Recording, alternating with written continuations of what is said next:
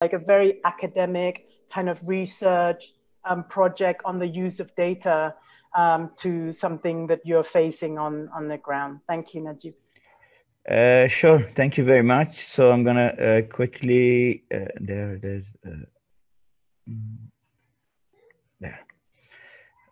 Uh, so the one, do you have my screen? I can't see anything. Hello. Yep, we do. All right. Yep, Okay. Thank you perfect. very much. So basically, as you said, my presentation is basically more of sharing my experience with you regarding the challenges that we have in the field regarding the keeping track of populations in different settlements that we have around the city, that we so call them the urban settlements, in fact. So excuse me. So basically, before I actually go to the slides, I mean, I don't have to basically say that how important it is for us to know the population numbers in the settlements, whether it be it's a camp, it's a formal camp, informal camp, or a collective center. But we have had a lot of challenges in this way. A bit of a background before I go also is good for you, that we have had in the city of Herat of Afghanistan registered IDP numbers of 33,000 households that basically came within a period of 6 months during that year uh, because of severe drought from the rural areas of the two neighboring provinces, mainly to this province, to a more urbanized city of Herat. So basically, this is more about that situation. That situation led into creation of many to several settlements around the city that they were all informal settlements. So basically, I'm going to quickly go to the slide. So the first challenge for keeping track of the population in the informal settlements is basically the nature. Why? Because first they are merged sort of with the cities. They are at the city outskirts, and that saying is they have unlimited or uncontrolled, so saying, entry and exit routes. So it's not really possible to see and count who is going and who is coming in to the settlements. Uh, Also, you see, most of these settlements were basically or were established on land, which means creates continuous eviction. Some of them forced, some of them people just come and nicely say, and they would probably move to another settlement. Sometimes it happened. So this by nature is also all of these problems basically leads to defective profiling and registration mechanisms, because basically at one given time it's not possible for us to actually say who exactly lives and how many people and who exactly lives in which settlement. So this by nature of this being these settlements being informal settlement, so we have led to this situation at the moment. The other thing is, of course, documentation.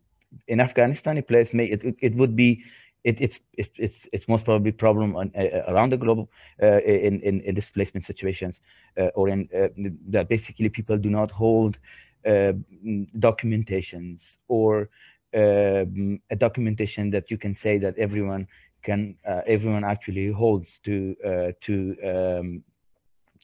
basically register them based on that. So there are like several types of documentations, and sometimes you don't know which documentation to actually set for a standard for people to register it with. And this actually creates a lot of duplications, a lot of opportunity for cheating for more assistance and things like that. Um, Basically, the other challenge is is continuous movement. People just keep moving and they wouldn't stop. We are talking after 3 this situation in Herat.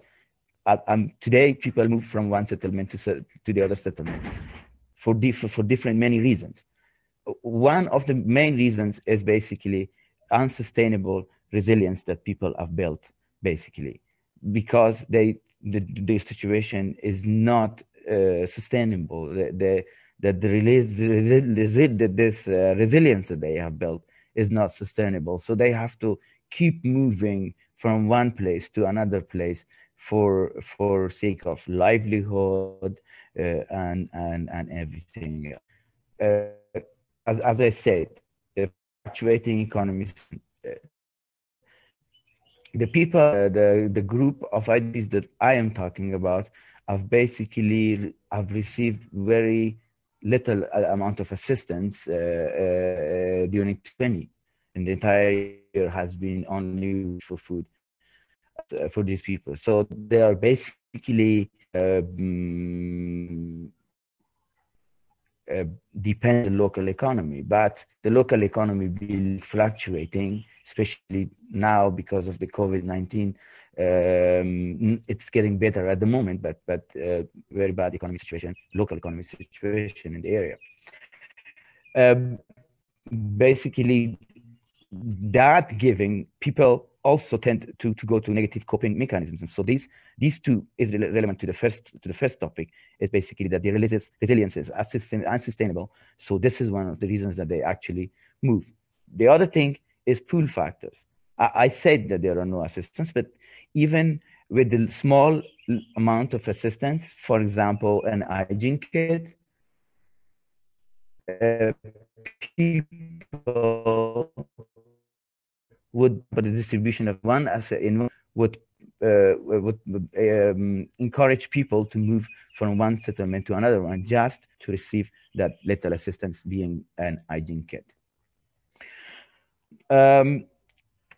So the other main challenge is engagement and policies. I put it that way because of the details I put in this slide. Communities' engagement in reporting of movements is actually very low.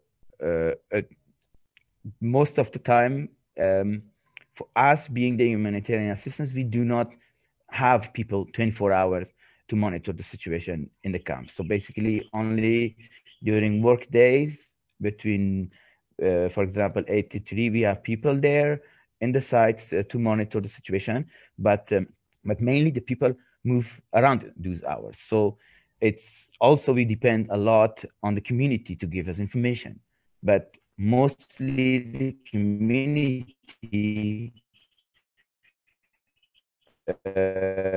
tend to high or low numbers on the situation. For example, if going on in the area, so suddenly 200 families move from one settlement to another settlement, and they would say, based on the situation, that it was 1,000 households, or they would say it was a 0 household. So sometimes they don't report at all, and sometimes they report very high numbers. So they it's very unlikely that we receive accurate information from the communities, from the community representatives and readers. This one. So this saying basically, also the response strategy among the stakeholders is not very clear. It's because it's in the long, its situation has turned into a sort of a protracted situation that and the actors, including the government, do not see the very long term situation, and they don't have a clear strategy among each other on what needs to be done next to actually cover these people. And basically to the third thing, I mean, this has kind of created a situation that we don't really see people being engaged into activities, or an organizations being into activities that actually lead towards understandable, durable solutions for this case, basically, because sometimes there is assistance, sometimes there is not assistance. Some people have government is busy with other things. People don't. The IDPs don't basically get engaged into some sort of participation activities to raise their voice. Exactly what is that would really move towards a durable solution, either to be integrated properly in the city, or return, or sort of or any other sort of strategy that would change this situation to a better off. Because basically what I can see in the field is that the living conditions of the people after 3 years hasn't really changed that much. It has improved, built resilience both sides, and both for the people who have moved out of the sites and always show up again for assistance. That basically that. Um, uh, can you hear me, Juan? I think I'm lost. Sorry? Juan? Yeah. Hello? Yes, I can hear you. Can you hear me? Okay. Okay. Oh, okay. You just got 3 minutes to go. Yes. Yes. Basically, so all of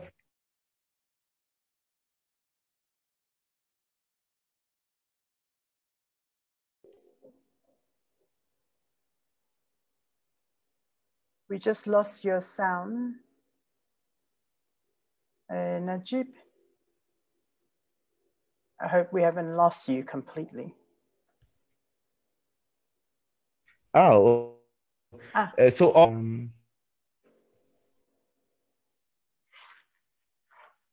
you. Yeah, I mean the sound is not great, Najib, but we can still understand you. Though now I've lost your sound completely.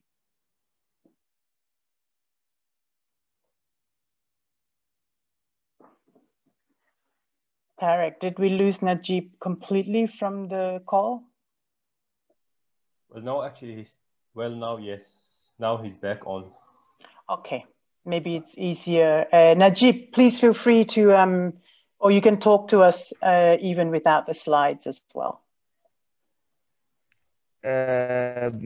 Sure. Thank you. Actually, it was done. I was done. So I think my time is also up almost. So I have some for questions. Anyways. Yeah, I mean, so thank you very much for that. If you have. Yeah, no, thank you. I mean, it's interesting because in IOM, we've been talking to our colleagues working in transit centers as well. And this challenge of constant movement or of new people arriving and people only staying for a couple of days, that is a challenge to like work on how to improve participation in those locations as well.